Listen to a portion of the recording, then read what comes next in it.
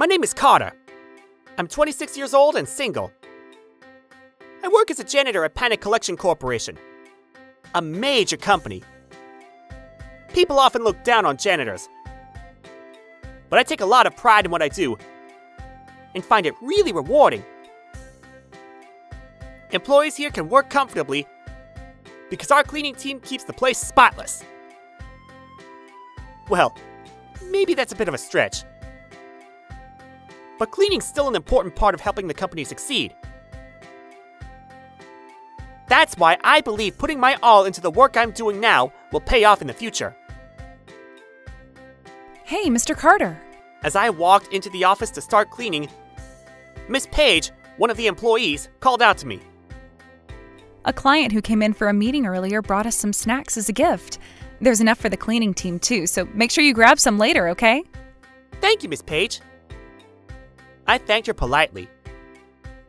But then another employee chimed in with a mocking tone. Miss Page, come on. You don't need to share with the janitors. It's not like poor people can even appreciate fancy snacks anyway. The one making this snide comment was John, a guy who joined the company about 3 months ago. Remember when I said there are people who look down on janitors? He's the prime example. From day one, he's treated me like I'm beneath him. And he never misses a chance to talk down to me. Hey, knock it off, John. That is so rude to Carter. Thinking janitors are poor is just your own prejudice. The cleaning team is part of Panic Collection too, and they do an important job. Miss Page tried to shut him up. But instead of apologizing, John just rolled his eyes and gave her a smug look. This is exactly why you let these peasants get ahead of themselves. Miss Page, you're too nice. And as the CEO's daughter, maybe you don't really understand how the world works, but there are hierarchies, and we need to maintain proper boundaries. Boundaries? Oh, please. I know my place just fine. I grumbled internally, but didn't bother responding. There's no point arguing with someone like him. So I stayed quiet and focused on my cleaning. Wait a second. John, you might not know this, but... Having the cleaning crew around is such a pain. Guess I'll go take a smoke break. Cutting Miss Page off mid-sentence, Josh hummed to himself and strolled off to the smoking area. Hey, don't just walk away while I'm talking. It's fine, Paige. As she started to go after him, I stopped her. Don't bother with someone like that. It's not worth the trouble, and it'll just distract you from your work. Miss Page hesitated, then turned back to me. Are you sure? Well, if you're okay with it, I'll drop it for now, but Carter, no nicknames at work, okay? You can call me Paige outside of the office, but here it's Miss Page. Got it? Yeah, sorry, Miss Page. But Miss Page, you called me Carter too, don't you? Oh, you're right. My bad. Oops. Paige is 2 years older than me, and the daughter of the CEO of Panic Collection Corporation. But we're connected outside of work too. At the office, we stick to formalities to keep things professional. But to me, she's like an older sister who dotes on me as if I were her real little brother. I really admire her. Still, it's so like her to try to keep her personal and professional lives completely separate, even in moments like this.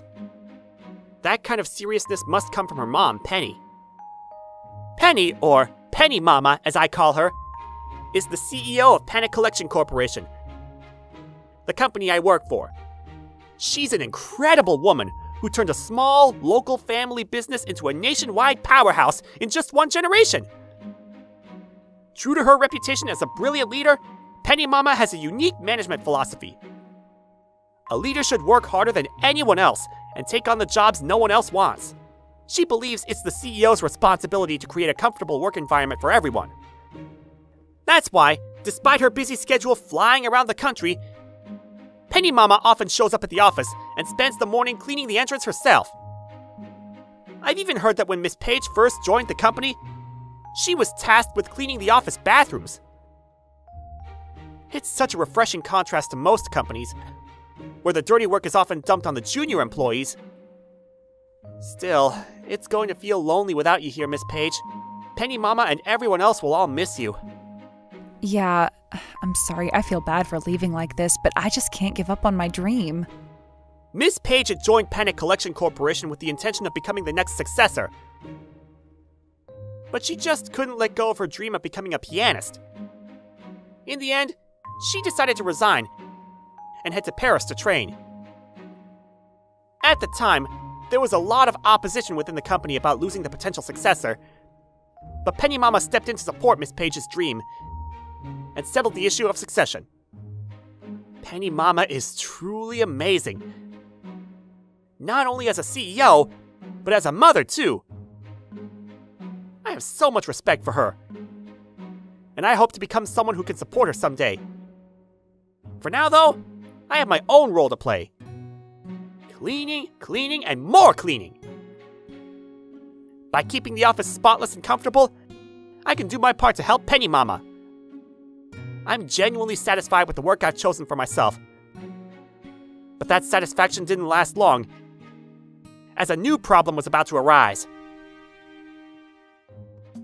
It happened one day when I came in to clean the office.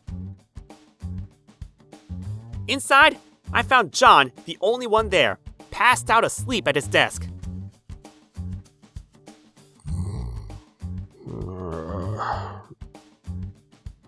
This guy, thinking no one's around, snoring loudly while he sleeps. John's one of the few incompetent employees at Panic Collection. And it's not the first time he's taken a nap when he thinks no one's watching. Feeling irritated, I shook him awake. Hey, John! You shouldn't be sleeping during work hours!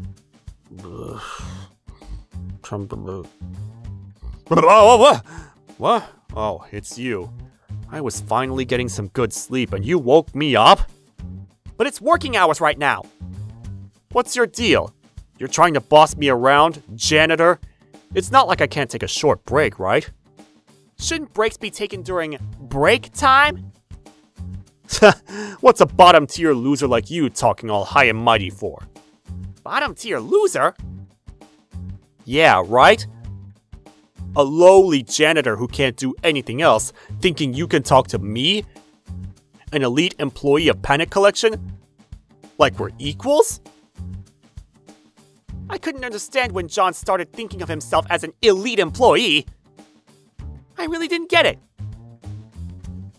You're just a bottom-tier loser. You're in my way. Go away, go away. You're ruining my nap. I was beyond frustrated.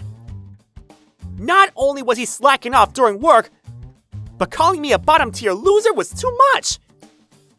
I didn't care that he was looking down on me as a janitor. What bothered me was that he was disrespecting all the other janitors at Panic Collection Corporation. But despite my anger, John just ignored me and went back to napping at his desk. I couldn't just let this slide. But what should I do? Should I report to Miss Page? Or to Penny Mama, the CEO? But I didn't want to trouble Penny Mama with something so petty, especially since she was so busy. And I felt so bad about bothering Miss Page, especially with her trip towards Paris coming up. I was stuck. That's when John dug his own grave. That day, I was carrying a bucket of water to clean the office bathroom when John showed up. What's this? You're cleaning the bathroom now? I was about to use it. How am I supposed to get in with you cleaning? You should put your cleaning on hold for me, the employee.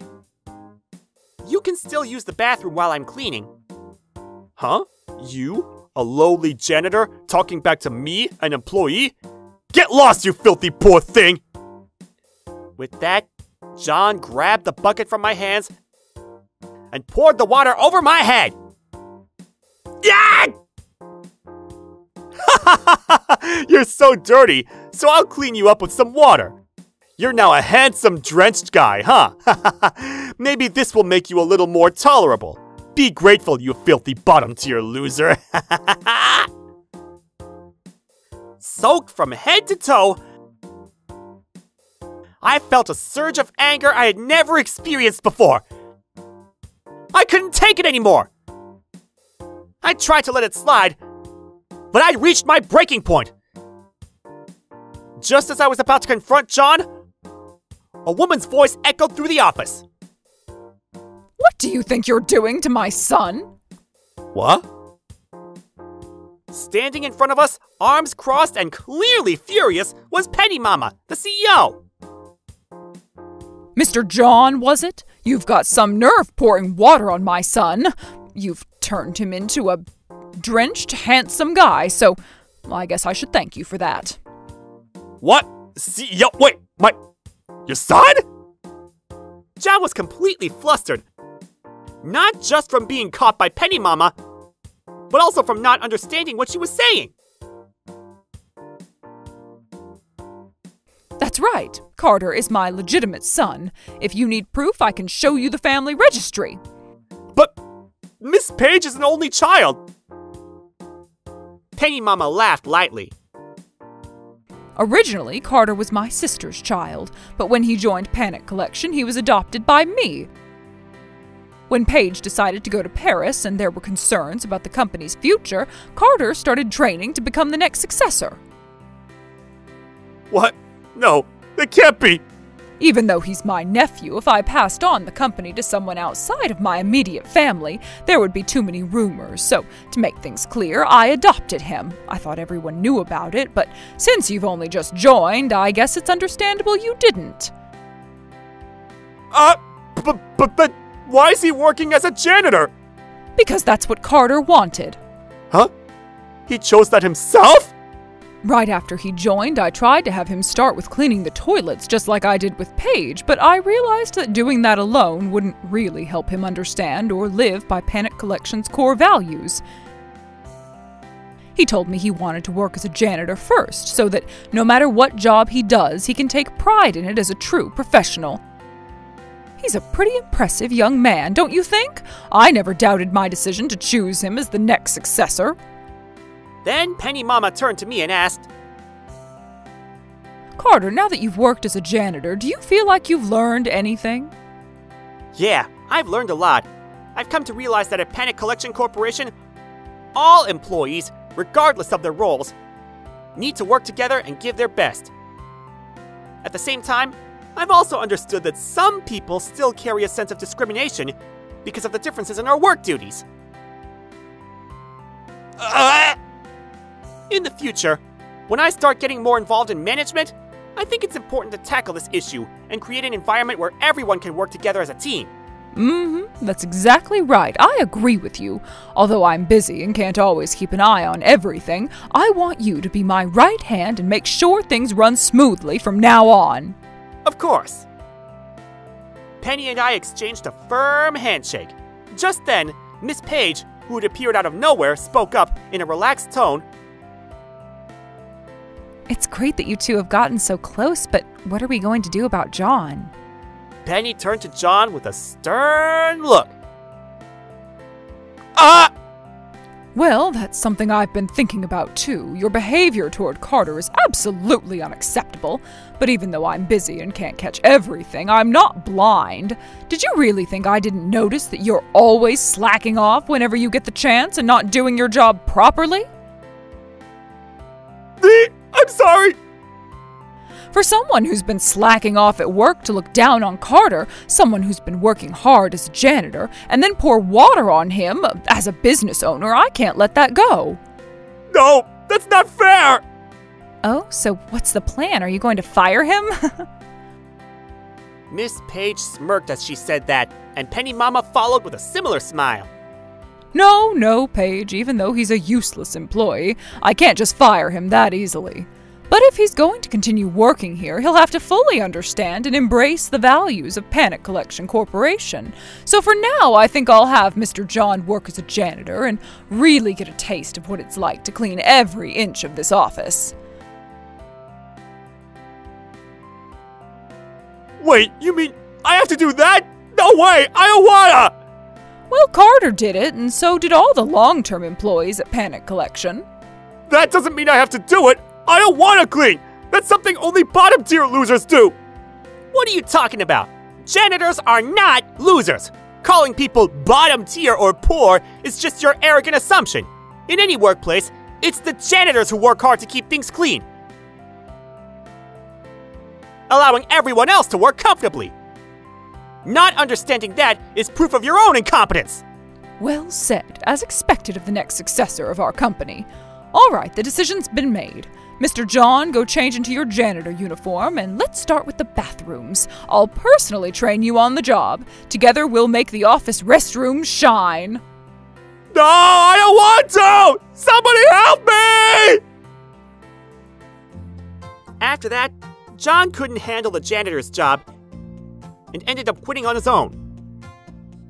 However, the story of him leaving Panic Collection Corporation spread all over town, and it seems no one wanted to hire him.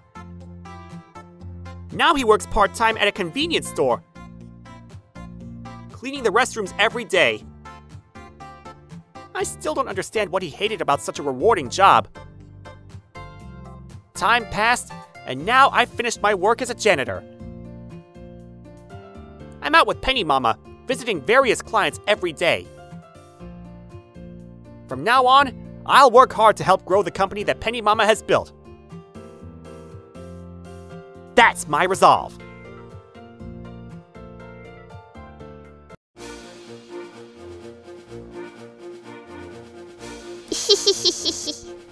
Thank you for watching!